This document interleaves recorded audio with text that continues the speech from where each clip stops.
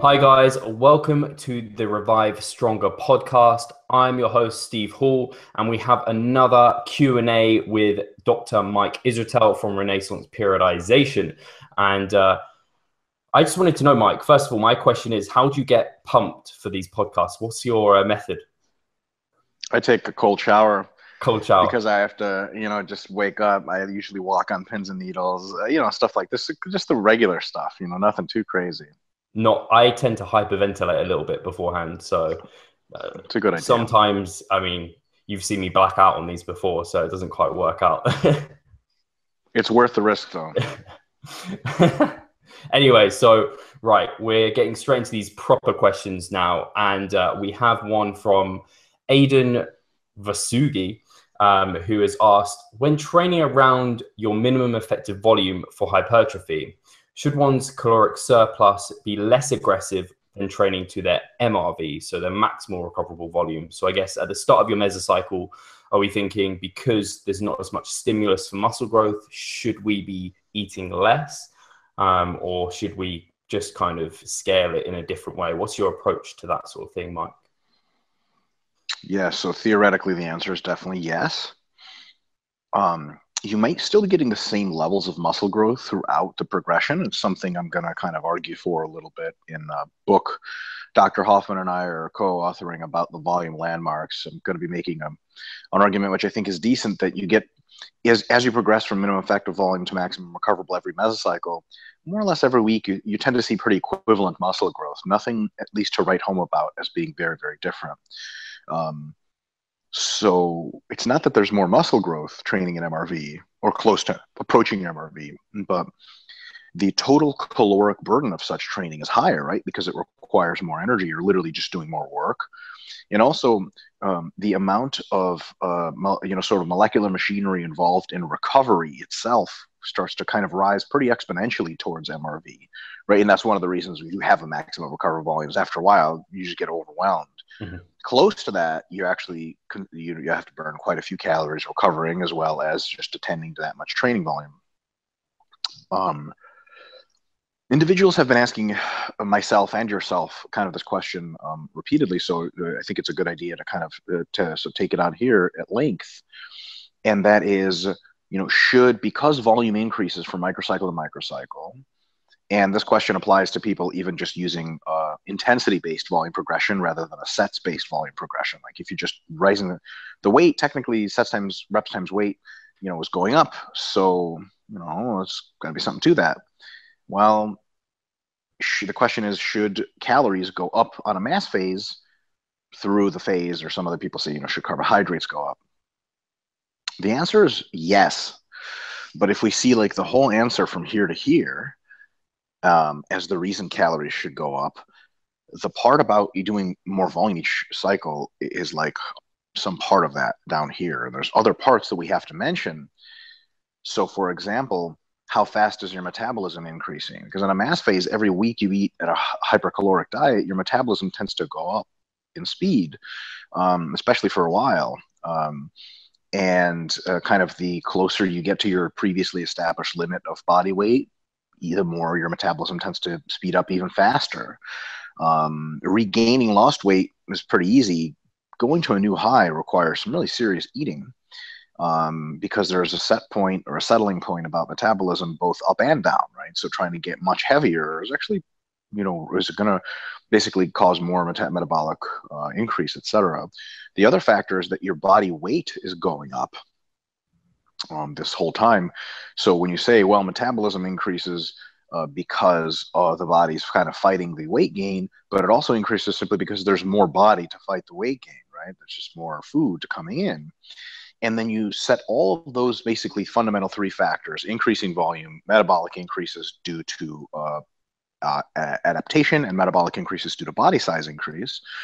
And you factor them into the already very stochastic body weight fluctuations due to body water, now made more stochastic by the excessive large amount of carbohydrate, salt, and water that is being consumed, and the excessive amounts of those things being burned in high volume training, again, both ways going up and down really far. In addition to that, you have cheat meals more frequent en masse, which tend to, have even more salt and carbohydrates to bloat people up. So then at the end of that process, if you're saying, okay, so I'm going to increase by 25 grams of carbs per day because my volume's going up by X amount, you may realize that you're under 100 grams of carbs, what you should be eating by the end of the fourth week because of the other increases.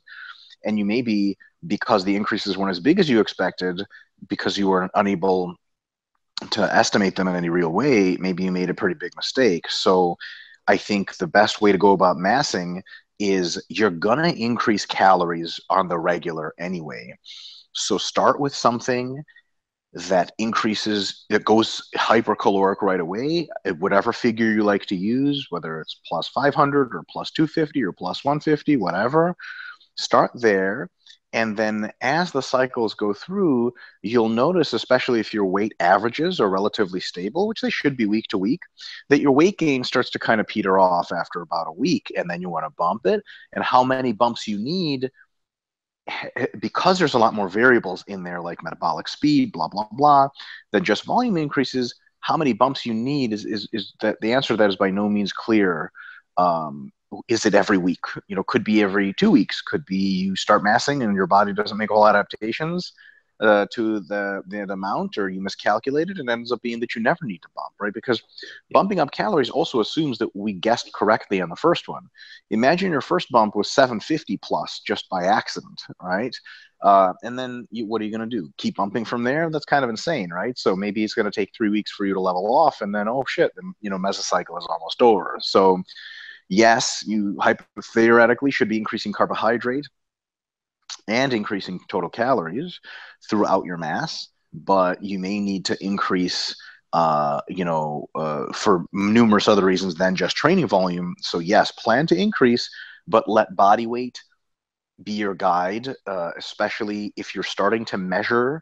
My recommendation is start measuring your body weight, or always measure it, but start tracking it as a beginning point about half a week into massing. Because before that, you're getting so much glycogen and water and all this stuff and intramuscular bloating from higher training volumes. You don't even know what the hell is tissue and what's water. So it's a bad idea to be like, okay, like for example, you and I were just talking about this off camera for a second. I did a mini cut over the course of basically 3 weeks. I lost something like 16 pounds of scale weight. Now, I was super duper bloated to begin with because I was traveling a ton and eating McDonald's. And then now I'm super dry because I've been mini cutting and taking in somewhere between 200 and 300 grams of carbs a day and no cheat foods at all, doing cardio and training. And, did I lose 16 pounds of actual tissue? Fuck no. Like I lost maybe 6, but then 10 is just plus or minus in the bloat. Not everyone's going to have 10 plus or minus in bloat. I'll tell you what, the kind of individuals, smaller individuals, more often, hopefully drug-free individuals that tend to also use the slower progression models of gaining, like the Helmsian kind of approach, they're also the ones who are going to only be luckily maybe going 2 to 3 pounds in some direction after when massing begins, just from body water. But to them, 2 or 3 pounds is like 2 or 3 months of gaining, right? So already it's super thrown off. So even for them, just as much as someone like myself who gains on the faster end of things, it's a good idea. Give yourself a week, half a week to a week of massing, and then start being like, okay, here's especially when your weight settles on the scale, because the first day it'll go up by like 2 pounds, and you're like, what the hell? Time to start eating less. No, it's not time to start eating less. Once it starts to settle, like if it never settles after a week and it keeps going up, you're way too hypercaloric and you got to start bringing things down. But if it settles and then it starts to go up very slowly or not at all, then you kind of know, okay, here's where we're starting. Here's the body. So I anticipate I'm currently 227, 226 pounds. I think in a couple of days, I start massing tomorrow. So I think so this is Thursday, right? That we're recording this. Mm-hmm. By Tuesday, I will probably be somewhere in the mid 230s, but I'm not sure if it's going to be 232 or if it's going to be 237. I have no idea. So, and that'll be a stable kind of day-to-day weight of around somewhere in the 230s. So am I like I talked to my coach Broderick about this. I'm like, are we planning to get to 240, or are we planning to get to 250 or 245? And it all depends on how much I weigh in that first week, because if I weigh 238 in the first week, like, yeah, we're going to be pushing it close to 250 over the span of, 8 to 10 weeks.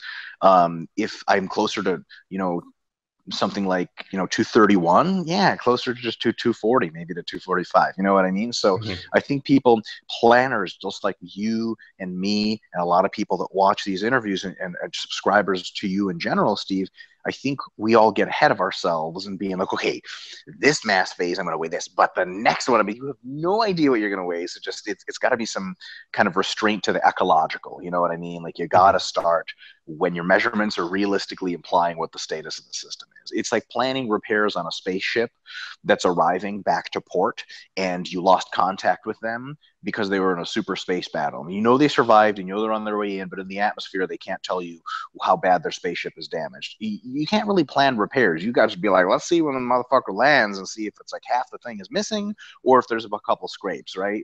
Any amount of planning, people see planning as a good thing. Like, oh, but you got to have a plan, a general plan. Your plan is to be to mass, and it can even be, I want to mass, up 4 kilos over the next 8 months or something like that, right? But that 4 kilos, where you start that 4 kilos is by no means clear until you get into the process. What do you think about that? You got anything to add on that? I think, I mean, just listening to it is absolutely fascinating. Keeping up with it, I'm sure people who are listening, I mean, I'm sure they're being able to keep up with it, but there's a lot going on and a lot to take in. But a lot of the time I find with those, because there's so many different adaptations, so much is happening. And sometimes you just have to go, whoa, whoa, whoa, take a step back, look at kind of some smaller details like the body weight progressions, things like that, and then just go off that rather than trying to calculate every single minor detail. But I definitely related that, and people tend not to think about the adaptations upwards. They often think of like when they diet, though, they understand, okay, the metabolism ramps down. We have to eventually decrease calories even further to keep that deficit going. And we do that via looking at the scale and seeing how progress is going. Whereas they don't necessarily always think about it when they're gaining. They kind of just think it just, you have an amount and you just keep gaining. So I think it's an easy way to think about it is like, we don't try and calculate every single adaptation that happens within the body. It would be virtually impossible. But having the idea and the knowledge that that is going on, and then looking at the scale as a marker, helps tremendously. And we talked about it. I think it's probably come up quite a lot with us recently because Broderick came on and talked about how kind of we need this, as volumes coming up, this increase in carbohydrates, which you touched on as well. And it was just very interesting to hear about kind of, obviously the metabolism comes up and things like this. Something I would add is something I've definitely noticed in myself and with clients is sometimes you'll be building calories. And then there'll be a point, and I remember for me after my last prep, it was like 3,000 calories, and I just gain consistently. My body just wouldn't, like, because people talk about, oh, you can just ramp up your calories forever almost endlessly and build your metabolism.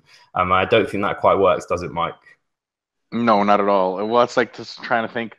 The opposite could be then true, that we could ramp our calories down slowly and end up only needing to subsist on 1,000 calories a day at healthy body weight. Well, that would solve world hunger pretty quickly if somebody could figure that out. Now, all these are transient increases.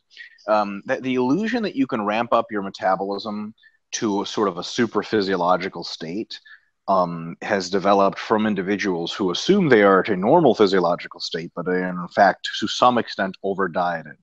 When those individuals start to ramp up their metabolism, a lot of that return or a lot of that increase is simply a return to normal states that they had long forgotten. And they say, oh my God, I can just keep doing this and keep not gaining weight, but eating more and more. And a lot of the times snacking reduces, extra little spoonfuls reduce because they're no longer diet fatigued. A lot of times they just do better they don't cheat as much, because there's no point in cheating if you're getting a lot of food in your diet anyway. And then at the end of it, on the net balance, it's one of those results that, if you actually held them in a sort of a calorimetry chamber, it didn't, after 6 months, after 3 months, they're up significantly in calories. Another 3 months after, they're probably insignificantly up. Another 3 months after, they're not up at all. So even though that entire time they're thinking, I'm eating so much more food, But because, a couple of cheat meals a week, you don't count that as your diet, but it sure as hell is as far as calories are concerned. So you say, I can't believe I'm eating 150 grams of carbs per meal. Well, like, how many cheat meals a week are you having? Like, I'm not like, I don't know, cheat foods, I've had enough of it, like just once every other week. Well, when you first stopped your diet, you were having cheat meals every 3 days or every 2 days. And then certainly the net calories are just not as different as one would think. I think also I'd like to add that with this approach in mind is kind of maybe being a little bit more proactive with your increases in calories, kind of with the diet as it's going along. And I found I've had it in the past where I haven't been proactive with it, and I've kind of been like, oh, if I'm stable this week, it's not such an issue. I might come up the week after, and then sometimes it will be stable for a few weeks. And I'll be like, oh, I'm sure I'm a calorie surplus. My training is going okay. I'm sure I'm gaining. And often it's led to me just basically maintaining and not seeing any real progression there.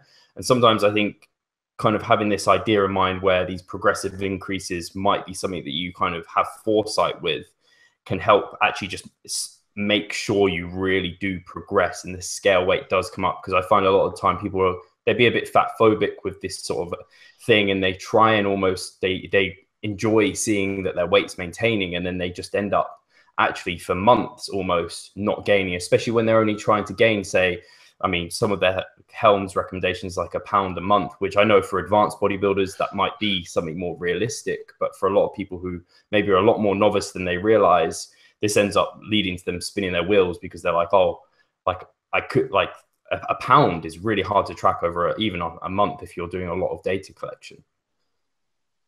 Yeah, I mean, I actually have I have no idea how the pound a month thing works at all. I know plenty well how it works in theory, but I have no idea how it works in practice. That being said, I think the resultant muscle growth that you could be getting at the fastest rates is for sure limited by your physiology. But what you want to do is have a little bit of an insurance policy to make sure that you're at least at peak growth rates. So 2 scenarios. One scenario is we stay on the lower side of calorie increases and maybe do kind of not a proactive approach like you're doing.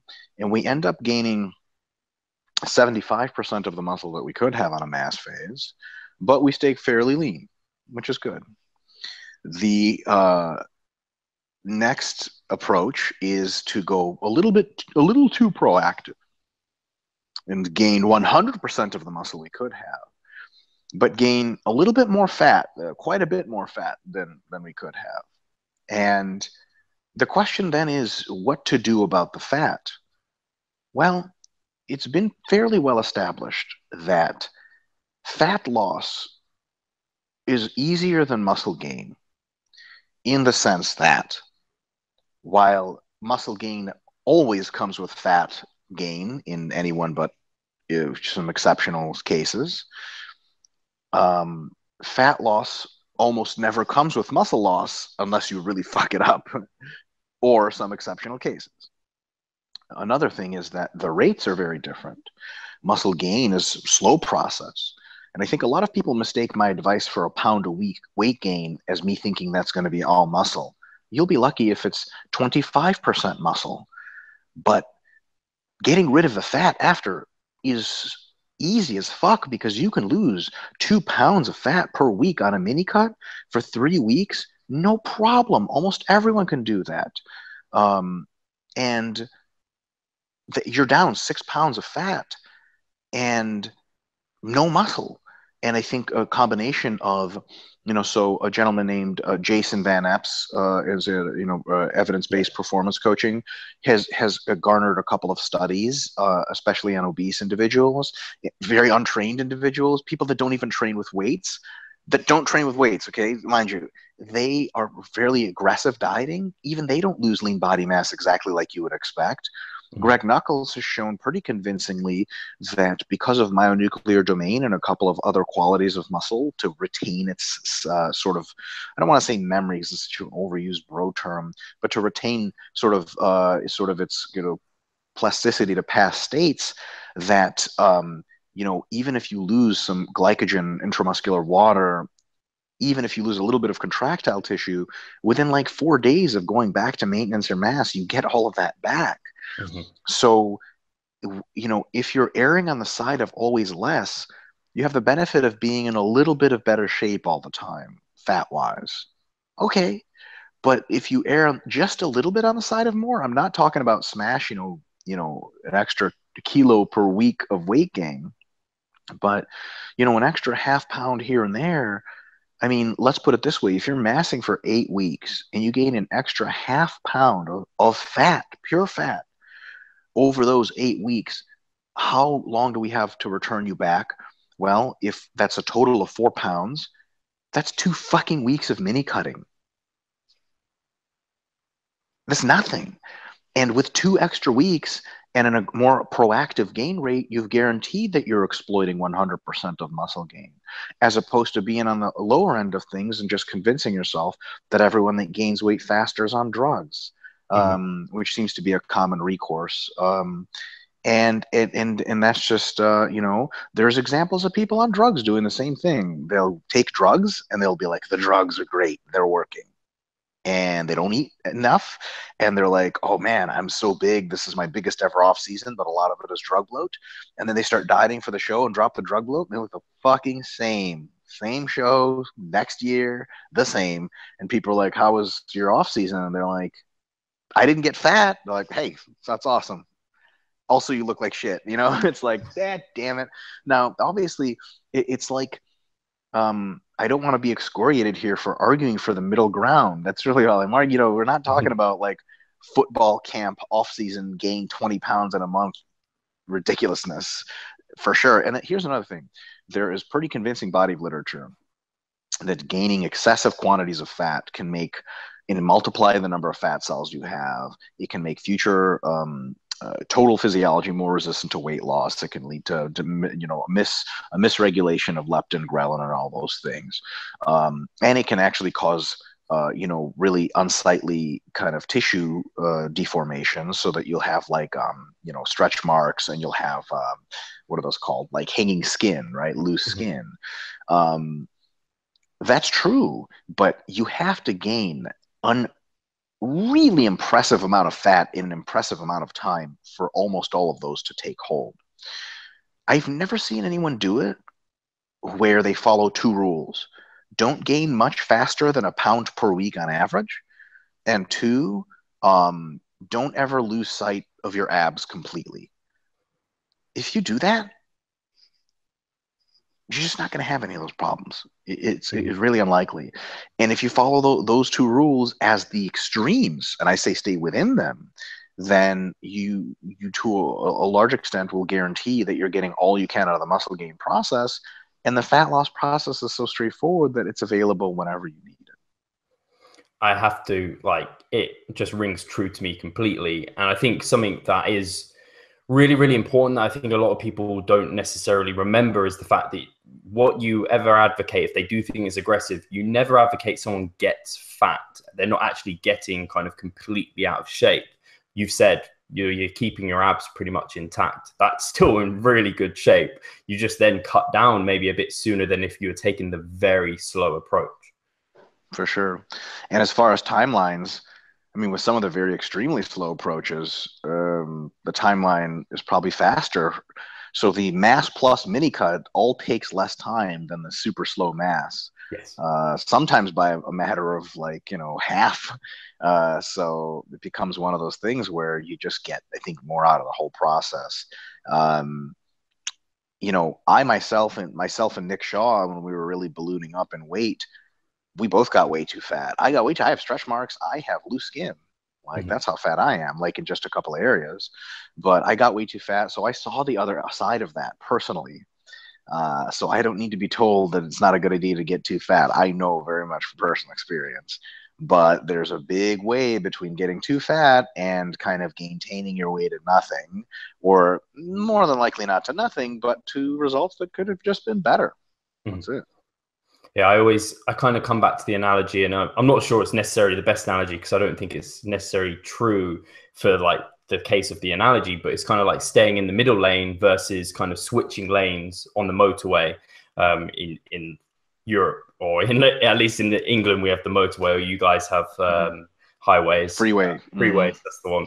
So same difference, kind of actually kind of skipping and kind of jumping, changing lanes to try and get ahead versus just staying in one lane and trickling along. Now, kind of hopefully the guy that's maneuvering and doing kind of more interesting, more planning kind of approach is going to get there a bit faster than the person who's just trickling along in that middle lane, which could just be stuck in traffic. But whether it's true in that actual scenario, I'm not sure. But in what we're talking about, I think there's a strong case for it, at least with what I've seen. For sure. I think in that case, the people will say, it's a safety issue. But there's no safety issue in gaining too fast. I would say it's more like, I think the analogy could be strengthened with a race car driver that doesn't accelerate on the straightaways, but it doesn't slow down for the turns. Nice. He just goes, I'm just going to have an average speed, and the average speed is like, it'll get you around the track, but you're not going to win any races doing that. Winning races requires accelerating and decelerating at strategic times, which, of course has its risks, but it wins you races. So, yeah. And if you're a competent driver, it doesn't mean you're going to crash the fucking car into the wall 100% of the time or something like that. So, no, exactly. Awesome. I think we actually beat that question to death, which is really good. And I think people will take a lot away from that discussion. Hopefully, when that question comes up again, we can kind of link this, and it's pretty comprehensive. So we can get them onto here. So yeah, brilliant job, Mike. Really, really good. Likewise. So thank you. The next question is from Patrick Johnson, who I know you know, because he asks questions all the time. Patrick Johnson, I think he's in like for sure camo army. I think it's military guy. Absolutely. Yeah. And he wanted to know. I know he's asked me this question a few times, and he may have even asked. He said, him on direct ab training for a bodybuilder. I think his thoughts were he'd seen that you'd commented about how as a bodybuilder, do you need to directly train your abs because it makes the waist potentially thicker, and that might not be a look that you want. I believe that was what his discussion was. So he wants a kind of recap of that discussion? Yeah, I mean, I'm not sure. Has he already asked you about it? Have you already given him the lowdown? I don't think so. I don't remember telling him what I think about that. I think it kind of depends on what kind of genetics you have for abs. It depends on what division you're competing in, and it depends on how you're training your abs. I think that if you are in some of the divisions that are like men's physique, and maybe classic, so men's physique, right? I think that in that division, you are best served. Sorry, I had to plug in my phone. No worries. In men's physique, you are judged on how your abs look, and to some extent, if they pop out or not. They want people's abs to pop out to some extent in that division. So yeah, for them, it's a good idea to do a bit of ab training. If you have the kind of genetics and the kind of look that requires your abs to be bigger because they're not. Some people just kind of flat abs. Females in women's physique, they like to see, from what I understand, well-developed abdominal, rectus abdominis, front-facing abdominals on the female physique athletes. So a lot of females tend to have kind of the more flat abs look, which a lot of females in recreational fitness value a lot, but in physique, they really want to see them pop. So then, yeah, train abs, train them with weights like normal to hypertrophy them. If you are a bodybuilder in the classic physique division, then you're required to hit a vacuum pose, or at the very least, it looks much better when you do. Having big abs probably doesn't help you at all in that pose, and I'm not so sure it would be a good idea. For women's figure and bikini, having abs that pop out is usually considered a negative. They want a streamlined waist. So training abs for them might not be a great idea. In men's bodybuilding, the heavier you get, the more likely it is that your abs are already pretty big from training with really heavy weights. And big bodybuilders just pretty much almost never train their abs. It's really rare. And if you're a smaller bodybuilder, you got to apportion your MRV or fractions of your MRV or fractions of your volume tolerance, whatever you're going up to, intelligently.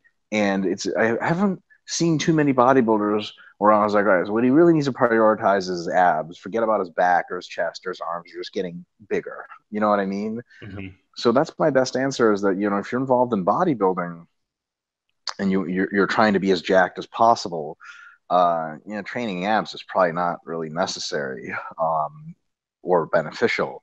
If you're in men's physique, probably a good idea. If you are in classic bodybuilding, you might want to stay away from ab training and replace ab training with technique training to work on your vacuum pose.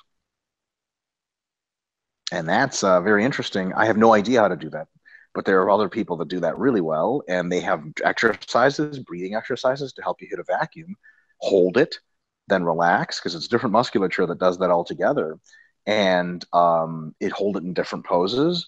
You learn how to hit a vacuum, that'll do you a lot of good in classic physique. And if you're in bodybuilding and can still hold a vacuum, great. Then no ab training for you. That's So, really interesting. what do you No, say? definitely. I think a lot of the time I kind of programmed ab training because some of my clients wanted it in the past. And then you'd have people, you'd program it and they'd just be like, by the way, Steve, I've just not done abs. Like, if there's anything you don't have time for, it's the thing that goes first. And if you do have time, like a lot of the time, maybe you do have more you could put onto your arms or onto your delts that is probably better served, or you'd at least appreciate more than, and it's more fun than training your abs. Ab training generally is not much fun. So yeah, and interesting you talked about the vacuum pose, because I think I recently heard Ben Podolsky talking about an client of his. I think he said, for every vacuum pose you do, I'll give you a gram of carbohydrates.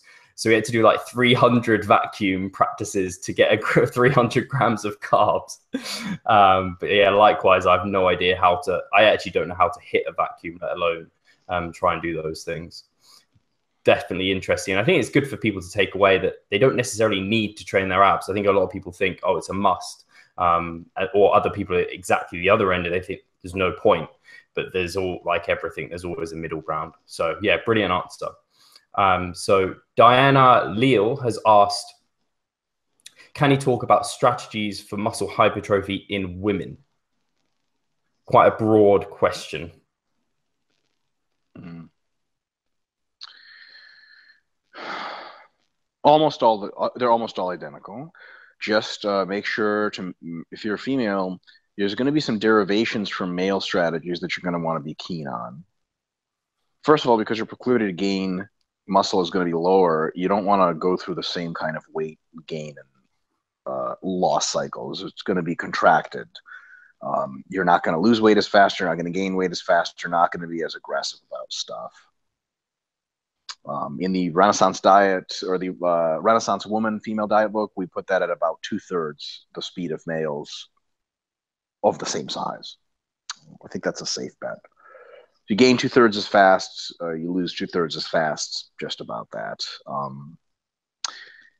In females, training frequency is going to be recommended to be higher per muscle group, because muscles recover really quickly in females compared to males. And with females, so one thing that really just is a huge pet peeve of mine, that it just makes me just angry beyond fucking anything else, is and I've had females email me before with this exact sort of situation. They be doing a bro split because their boyfriend or their husband or their fiance or just some guy they know, just they're training with them. And I think that for the most part, especially in modern times, the idea of the patriarchy or female oppression in modern countries is basically hogwash for the most part. I think there are some trace elements of it in some very male-dominated areas, and it's not so much patriarchy as it is male tradition and the assumption that females need the same thing. It's actually a very egalitarian assumption. It's, okay, we'll just train them the same. But it ends up being that, for a woman to train her pecs once a week, mean, she could be training it 4 times a week and be just might do so much better, right? Because recovery is super not an issue, and the FSR curves probably fall off really fast. So it's one of those situations where for females, I think that the average training frequency for females should be 3 to 5 times per week per muscle group, and for males, 2 to 4 times per week average. Right? So a lot of females will train literally everything hard 3 times a week. So a pretty interesting female program is upper body, lower body, each 3 times a week, and different emphases every day, obviously. But 3 times a week. So make sure that frequency is up there to, of course, no more than you can tolerate, or no more than you can't no longer tolerate, but frequency should be higher. And your sort of per week volume amounts, as far as the number of sets, is going to be absurd, because that's going to be females have MRVs often between 25 and 30 sets per week. And advanced females have minimum effective volumes of 15 to 20 sets per week. So that means an advanced female can train with 12 sets per week and just straight up not grow. She'll barely notice it. I mean, it doesn't get sore at all, no disruption seemingly, and barely a pump. Females need more relative volume, we can call it, more sets. On average, of course, there are exceptions to this for sure, and you got to find your own values. We've talked about that a whole bunch. And then, so, those are kind of the main points as far as making sure your training is on the mark as a female is. And also, just one last little kind of cool tip. A lot of weights and like stacks are going to be such big loading differences. Like 10 kilos on the pull down is the difference between the sets of 15 and sets of 5. So you can't really do microcycle 1, microcycle 2, 60 kilos, microcycle 3, 7. By the end you're doing 1 rep maxes or partial reps. So females can benefit from alternative modes of progression. And you've written a lot about the subject, and I've written a little bit. I've done some pretty cool seminars recently. One of the ones I did in Australia, I did a lot of seminars on alternate modes of progression, but just a couple of them to summarize is going up in weight every 2 microcycles, but going up in reps every 2 microcycles as well. So for example, use a weight for sets of 10, micro 1, same weight, sets of 12, micro 2. Go up in weight, but down in reps, sets of 10 for the heavyweight, micro 3, sets of 12 for the heavyweight, micro 4. That makes sense? Yeah. So adjustment that can be made, and you can also do total rep counts. So for example, you got a dumbbell that's 20 kilos and you're doing 1 arm rows with it. And 25 kilos is fucking absurd, and you can only do like 2 reps. You can do 10s with 40, all right, or 20 kilos. So what you do is a total of 40 reps per workout, week 1, 45 total reps in week 2, 50 reps week 3, et cetera, et cetera, et cetera. You can also play with rest times, just make sure your total volumes don't drop off. So a variety of those progression models, especially when you don't have access to barbells, dumbbells, and stack machines, oftentimes are too big of jumps to make intelligently. If you're really hardcore, super dedicated, you can buy magnetic plates that stick onto dumbbells. I've done that before, 2.5 pound and 1.25 pound plates. You can do that. That's a cool idea, but you can also get away with these alternative progression strategies if you're female and find that the dumbbells and stuff just go up by these enormous increments. And then lastly, it's not as clear that this occurs, but even all those factors being adjusted for, I think that females tend to be able to execute longer accumulation cycles and have more sort of profound accumulation to deload paradigms.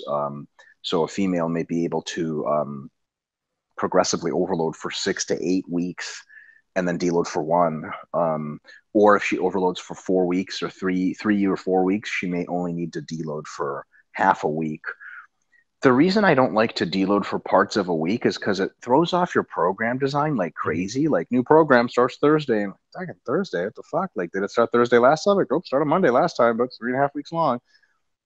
Like you have to go to the gym at different times. Like we all like to have set schedules. Like, Friday is my pull day and Saturday's push, and if it's the other way around, or if I don't train, there's other times of the week I can't train. So if you structure it using weeks, then you end up having to say, well, it's a week of deload. It has to be, okay. And then that means that the accumulation phase length can change to accommodate. So if you know you have a week to deload, and you know that you can accumulate fatigue for quite a long time until it becomes deleterious because you drop it so quickly, even at overloading volumes and intensities, then maybe you can run a 6-to-1 paradigm. And just because your boyfriend deloads every 3 weeks doesn't mean you should be. It's a modern world. Females need to attend to their own needs. Advise females not to look into too much is the intricacies of their cycles, of their menstrual cycles, and planning training around that. I found that the theoretical basis is relatively sound. In practice, you almost never notice the difference. Of who Yeah. fuck knows? Like, thing is especially if you're bodybuilding, you get lean enough, your menses go away anyway, so that becomes a non-issue towards the end of contest prep. So I think people tend to overvalue the menstrual differences there and say, okay, it's the week of my period, I got to really take it easy. It's like, you don't have to really take it easy. And I think auto-regulation takes care of most of that anyway. Like, Yeah. what is to from fail is going to be a little harder on some weeks than others, and that's takes care of itself. So I think that this idea of planning like crazy around menstrual cycles is sort of overvaluing the differences between males and females. No, I think You had that was. anything to add to that? Did I miss anything? I don't think so. I think that was brilliant. You covered training and nutrition. I think really, if from what I was summarizing from that was nutrition is basically be less aggressive, and with the training aspect, you can be more aggressive. But if you start with the Yep. principles in mind and you have auto regulation in place, you think about your SRA curves, your individual SRA curves, and your maximal recoverable volume and progressions, then it'll sort itself out as long as you kind of do actually individualize it yourself. And I thought I'd just add a Absolutely. tidbit in that you talked about kind of the menses and the cycle, and kind of I've thought about it, especially with my powerlifters. I'm like, sometimes they're kind of coming to the end of even maybe going to a powerlifting meet. I've had them and they should be on their period and stuff like that. And in reality, it's actually never had an impact. And if anything, it's just more mental than anything else. And it's stressed them out thinking that it could have an impact.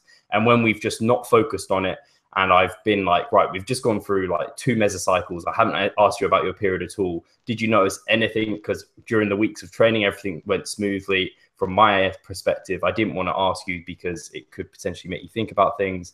They haven't noticed. So it might just be the small number of women that we both work with. But for the most part, I've not seen a problem with that.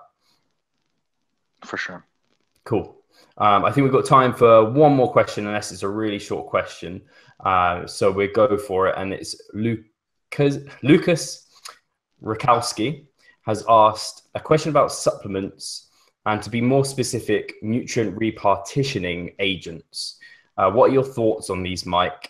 And if you think they are effective, which one should you add to your supplement regime? What the fuck is a nutrient repartitioning agent? I was hoping you would know, Mike, but the fact you don't I'm says a kind of lot. joking. I sort of know. Oh. I'm sort of a quarter joking, 75% serious.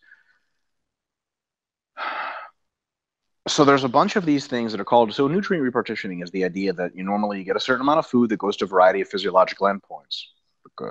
Fueling of the body for daily tasks, the construction of fat tissue, the construction of muscle tissue, and everything in between. Nutrient repartitioning agents are supposedly pharmaceutical substances you take that alter how much nutrient goes to fat, how much goes to muscle, how much goes to everything else.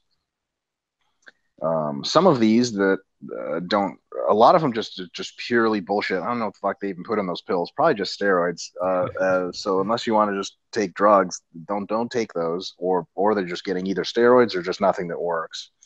Some of the products described as nutrient repartitioning agents are like insulin sensitizers. They improve your insulin Yes, I've heard of sensitivity those. and thus secondarily may allow you to upload sort of your muscular glucose more than glucose to fat, etc. Now, the everything but pharmacological grade stuff works very, very small amount, like chromium picolinate, for example. Like if you're a little bit deficient in chromium, it can make you a little bit more insulin sensitive from what I understand. The degree to which it does that is tiny.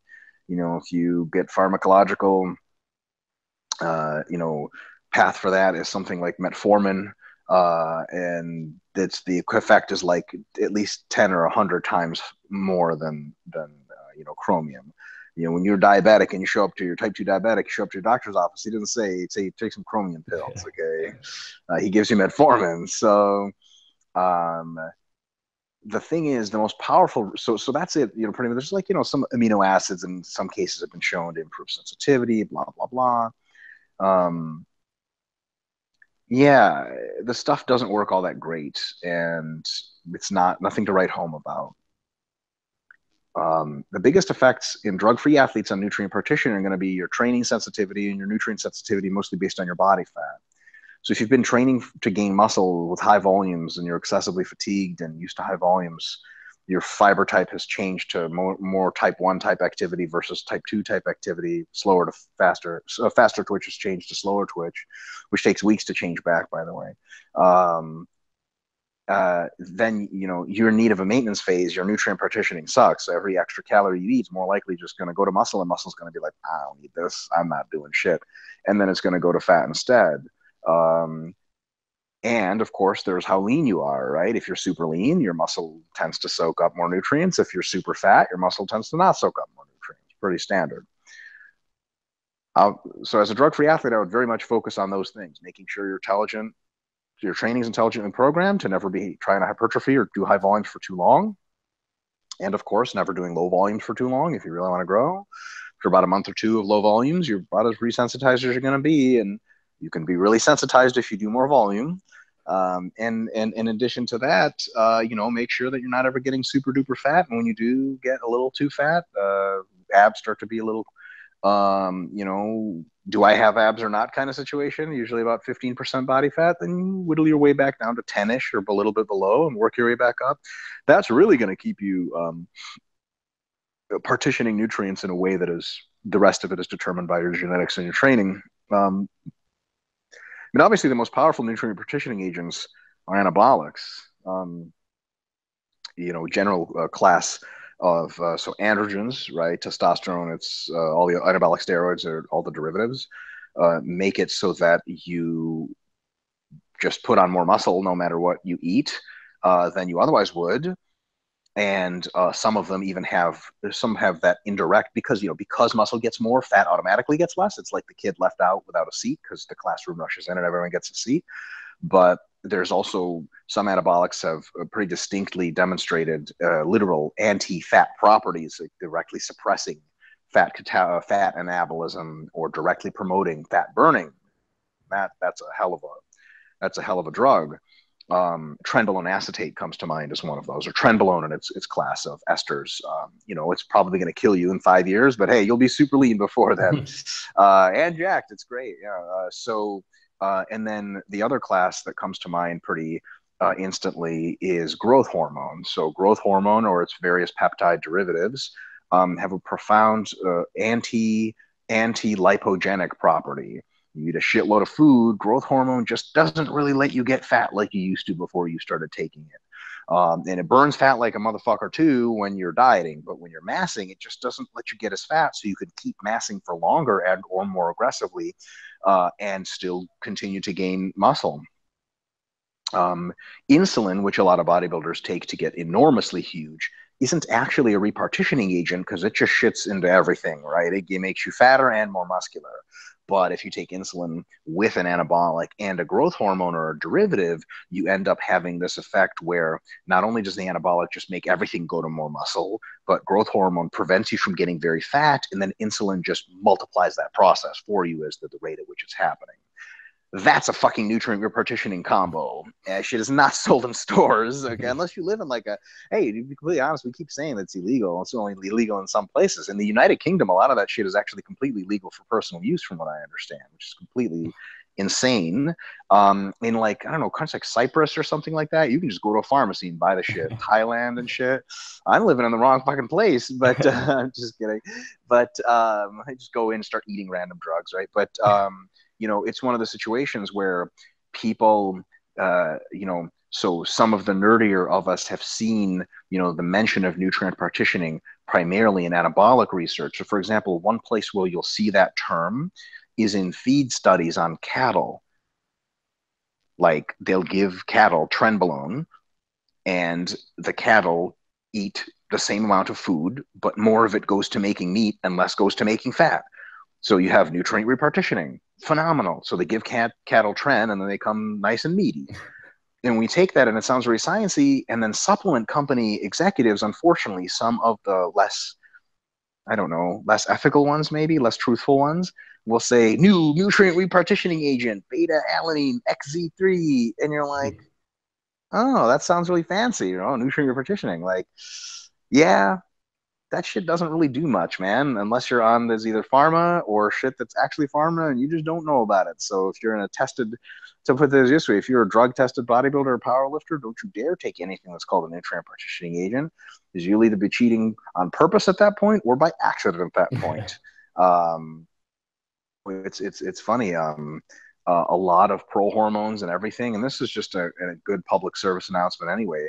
Um, every pro hormone, almost every pro hormone that actually works, is just, and it's oral. It's oral steroids. That's all it is. There's no such thing as pro hormones. It just doesn't make any sense chemically. And then the ones that don't work are just a fucking waste of your money because there's nothing in there, right? So people say like, "Ooh, I don't know about steroids, but I took like a pro hormone and I get fucking jacked." And I'm like, "Are your nipples sore?" And they're like, "Yeah." I'm like, "What do you think that is?" And they're like, "Well, I don't know. It's like whatever 1AD3. No, it's fucking it's D dianabol. And you can stop right there." So you got to be really careful about supplements that have these sort of nebulous descriptions and exotic properties, unless it's one of the ones we know, like creatine, beta alanine. Like if it's all these weird supplements, there's weird names or these crazy trippy effects, there's a good chance there's drugs in there.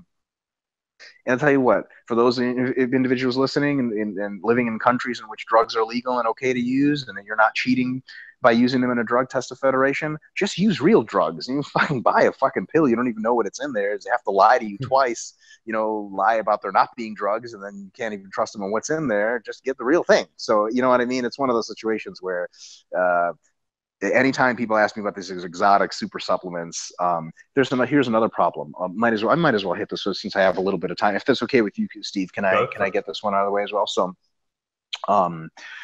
selective androgen receptor modulators, SARMs. They actually did a really good study recently where they tested a shitload of different SARMs from a crap load of different companies, SARMs, right? And so what SARMs are supposed to do is they're kind of supposed to be almost super steroids. So basically in the 1960s to 1970s is where steroid manufacture and invention peaked. And what they were doing for a long time was they were trying to, so the testosterone molecule itself has anabolic effects. It grows muscle, which is what we want. And then it has a bunch of androgenic effects, some of which are cool, like it pisses you off so you can be better at strength athletics, or it heals your nervous system faster. But others, like it raises blood pressure, it fucks your mood up, it gives you all these side effects. Fuck that. Nobody wants that. So they were developing for a long time anabolics that had higher ratios of activity on the muscle growth side and just lower activities for everything else. One of the sort of tip of the spear for that generation of drugs is methanolone, which is primobolan. And primobolan is just it's not very strong by itself, but if you take enough of it, it just does a lot of muscle growth and just not a whole lot of anything else. It's funny enough, a lot of bros don't take it because they're like, I didn't feel shit. You're not supposed to feel shit, motherfucker. You can't feel your muscle growing. They're like, I don't know, it didn't piss me off. Like, isn't that good? They're like, no, man, I need something that works. All right, never mind, you're an idiot. So that kind of research kind of came to a halt because of the anti-drug sort of hysteria that built in especially in the 80s, and a lot of companies just like discontinue their, because nobody's buying these anabolics. Like, doctors won't prescribe to anemia patients at hospitals anymore like they used to because of, don't give me steroids, and the doctors are like, they last time they heard about steroids in med school, they're like, they kill people, right? And so they kind of stop. But in the 90s, in early 2000s, another line of research developed for a different class of compounds that does very much the same thing. So selective androgen receptor modulators, they were supposed to essentially affect, so the androgen receptors, a lot of the way, not the only way, but it's a lot of the way in which anabolics have their effects. It's a receptor that's found internally in the cell. The molecules clip onto it, and then that receptor ends up communicating to the nucleus in some way, and the nucleus makes more muscle protein or helps you build, et cetera, et cetera. So, there's androgen receptors in pretty much every tissue, like your testes, which makes your various parts of your brain that regulate how much testosterone you produce, and your skin, which gives you pimples from too much drug use and all this other crap. So what they did with selective androgen receptor modulators is they basically engineered chemical compounds that pretty much bonded like 100 times more to muscle androgen receptors than they did to anything else, which is like one hell of a fucking discovery. And the laboratory research on them was like super impressive. And it is super impressive. Like their anabolic androgenic ratio is unreal. They had names for a while that weren't even commercial names, and nobody named them. They were just like, it was like LHZ 5710 or some shit like that. So supplement companies caught onto the shit, and your local neighborhood drug dealer caught onto the shit too, and they started selling SARMs. So recently they did a study where they collected a bunch of these things and they tested them. I think one product out of like 15 or 20 had SARMs in it. Wow. All the other products, like half of them had just like Dianabol or methyl testosterone, just steroids, which have fucked up side effects. It's like the most fucked up ones you can take, right? It's not even like exotic steroids, not even Anavar or something that is the worst ones. And you're like, what the fuck? As I've actually had people, I've talked to people who were like, man, I ran SARMs and my liver values went to hell and I got really puffy and bloated. I'm like, those are not SARMs. And they're like, really? I'm like, absolutely not. Are you out of your mind? So basically when people say like, ooh, like, what do you think about SARMs? I don't think you can get SARMs is the answer, unless you have a connect at a research lab. And if you do, call me up. You know what I'm saying? I'm totally kidding. But it's, it's one of those things that's just not on the market. They're not really on the black market. They're not on the non-black market. It's just not a thing yet. So are they around? Yeah. But what are the chances that you're taking them, or the bottle from GNC that says SARM X actually has SARMs? Fucking minimal. So don't even bother. I asked Broderick about this at length, and he said, look, man, maybe in 5 or 10 years, these things will come around, be used by bodybuilders. People will know where to find them and which ones work. But for now, it's a shit show, and you have no idea what's going on. One of those, and again, like pro hormones, SARMs are the new pro hormones, right? And people are like, whoa, can I use SARMs? And a lot of drug-free people are trying to use SARMs because they're like, well, it's not steroid. You're like, okay, yeah. It's much more advanced than a steroid. If you were cheating with steroids, you're really cheating with SARMs. Good news is you're probably not taking SARMs, so you fucked up the cheating. And they've busted a couple of people at a very high level who had detectable amounts of SARMs in their blood, but they were also popped for other shit too oftentimes. Mm-hmm. So you'd have no idea if that was even helping. And a lot of times, you'll have tiny doses of them where you need much more to actually do anything. So it's pro hormones, SARMs, and, while we're at answering this question about, nutrient re-partitioning agents,